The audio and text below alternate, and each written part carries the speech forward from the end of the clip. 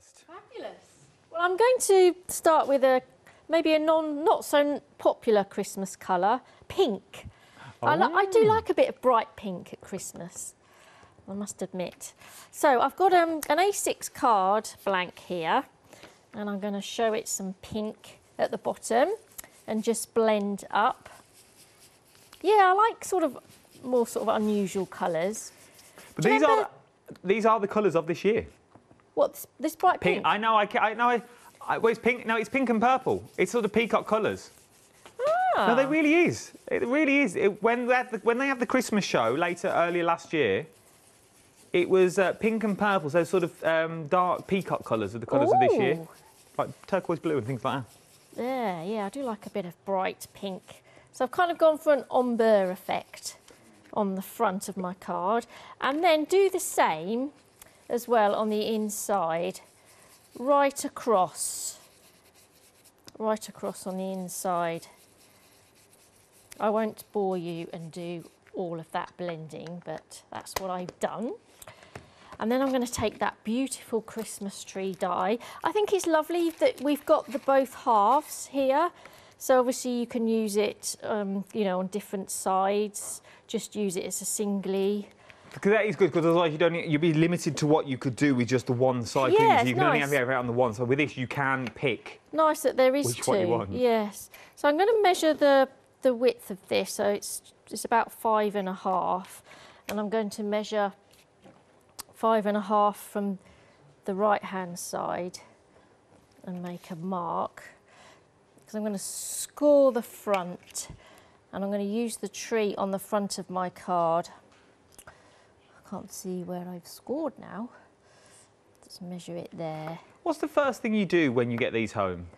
When they send you all these dies, what's the first thing that you do? Where do you start? The first thing I do, I slice the right-hand side of the packaging. Okay. Because I want to quickly access everything rather than unsticking the bottom. So I slice all the right-hand side, and then I've got this folder that I keep them all in neatly. So that's the first thing I do. And then I pick out the ones that, you know, you get all the inspiration from, where all the ideas come to you.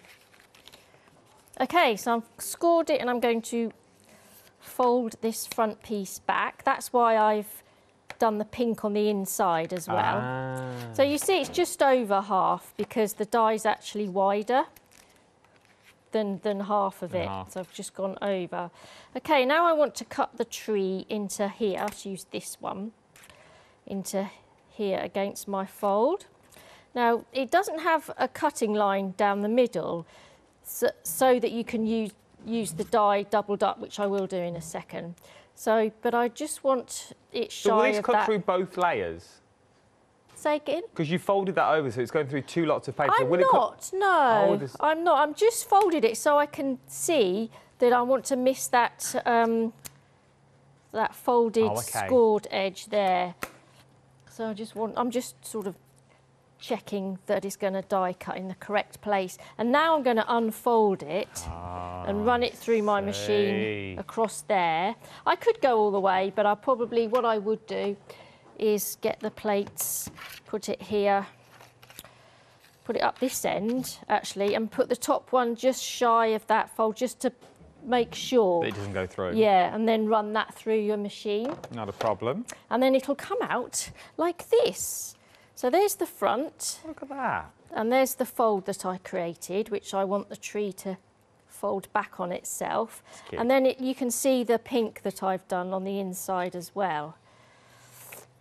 Okay, and then to add some more interest into there, I need the other half back. So I'm going to use the tree as a whole tree. So I'm going to tape these two together and run this through the machine. So it's nice that you don't get that cutting line across the middle.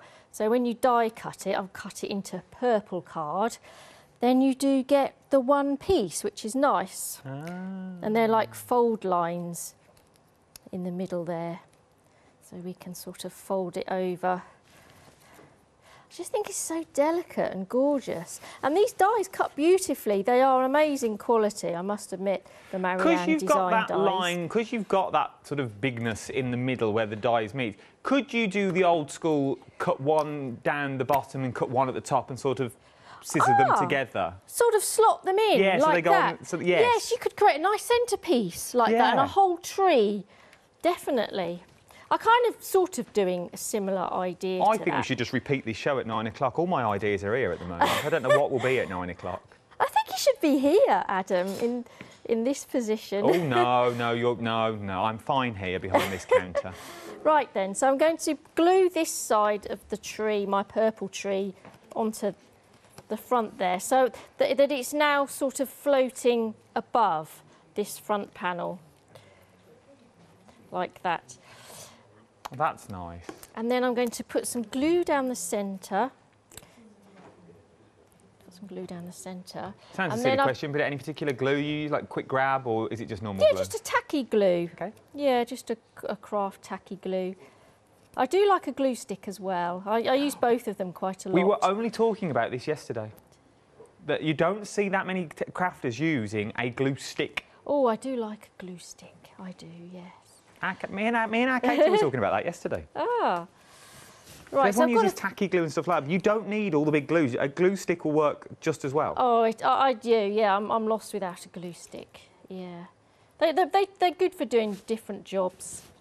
So I've gone mad and cut loads of these, 4 altogether in different shades of pink. So I've ended up with a pink very similar to the picked raspberry colour. So I've gone for a darker pink, a dusky purpley pink, and then a darker purple. Nice. So I want to allow that to dry really, and then what I'm going to do is fold up all my layers to create this lovely tree that sort of stands at the front of your card. I think it looks really effective. As soon as I saw this, I thought, oh, I want to do something like this with it. So that kind of looks like... It's really effective, but quite quick to do, isn't it? You could batch make quite a lot of these. Which is sort of what you had. Your idea was sort of very similar to that. So I just need a caption now, really, just to make it bring everything together. And I do like this sentiment set. I just love the typewriter font with a brush lettered caption as well. It's beautiful, and I love that for you. So I'm just going to grab a spare piece of card. So remember, these sentiments do come with your they come with your tags, and they also come with your little foliage with the dies that you've got there as well. There's so many. They're going $26.99 if you want the sentiments as well. So you do get all of the sentiments that's in there. So there's so many things that you're getting. So you're getting all this for £26 and 99 pence, and you're getting £11 off, and you can split the cost onto 2 interest-free flexible payments. Love it. $13.50 each. Right, then back to Sue. Okay, so I've used the picked raspberry, the oxide, because they're quite good with stamping actually. And I'm going to do, let's see, especially for you. Let's use that, especially for you this Christmas. I do find with the oxides, to get more ink on them, to pat the stamps onto the top of the pad, rather than going like this. I found that you get a bit more ink if you do it that way. To take the stamp to the ink rather than the ink to the stamp? Yes, yeah, just for these oxides, I find. And then just leave it there for a couple of seconds just to soak through. That's and nice. then a bit of fussy cutting. So this is a good process. If you're a bit too timid about actually stamping onto your card base, because if it doesn't come out, you know, you wouldn't want to create all this again. So if you fussy cut them out, then you can just place it as well anywhere that you like. It's going to go over there, and then these can be cut out. Individual words as well I quite like. And then if you bring in some foam pads, that's it, I've got some here. It is beautiful. And this is, once again, one of these cards that you would make for that special person. Yes. This is one of the, like, and we've all got them. These are one of your Marks and Sparks, your Debenhams, your Selfridges cards that you buy for those special people, and everybody else gets the ones out the box where you get 3 for a £5. You get them ones. These are the cards that you make for the special people because you've taken your time and you put your love into them. And then it's not so flat looking then if you place them sort of on foam pads as well. And I also like this, your favourite set, this one, isn't it? Oh, the twig. Yes. Love the twig. I do actually adore the star stamp. There's 2 actually. There's this size and there's this little diddy one as well. Oh, little stars. So I'm going to use those as well. And then once you stamp those out, you've got the star shapes as well here to die cut them. Everything sticking, which I've done here. It's a collection of stars. So I'm going to fix these onto my card as well, just to decorate with a few stars. And I'm going to keep them dead upright as well, rather than random. Okay. I'd quite like to keep them dead upright. Put the Sutu there. And then if I can just follow the wording on the other side, so that it reveals this side as well. And then the Christmas. Especially this Christmas. Don't be afraid to cut your little foam pads in half. A craft knife's really good for this. That's it. So make sure that's level. And then add if you use a craft knife, your scissors won't get bunged up, because all my scissors get bunged up with. Yes, yeah. Just go in and cut them and pick them up. It's a good tool, a craft knife. I do like that. And then I've got one that I've finished with all my stars on. Oh, that is beautiful. If you stand that, oh, look at that. You could put your little gems on the tree as little shining baubles in there. Oh yes, you can decorate the tree. Yeah, little gems would be gorgeous. And I reckon if you were clever enough, because you my one view is very clever. If you got those little cork lights, you could feed the lights through it and have the little power pack on the back, so the Christmas tree would light up. Yeah, gorgeous. I'm here all week.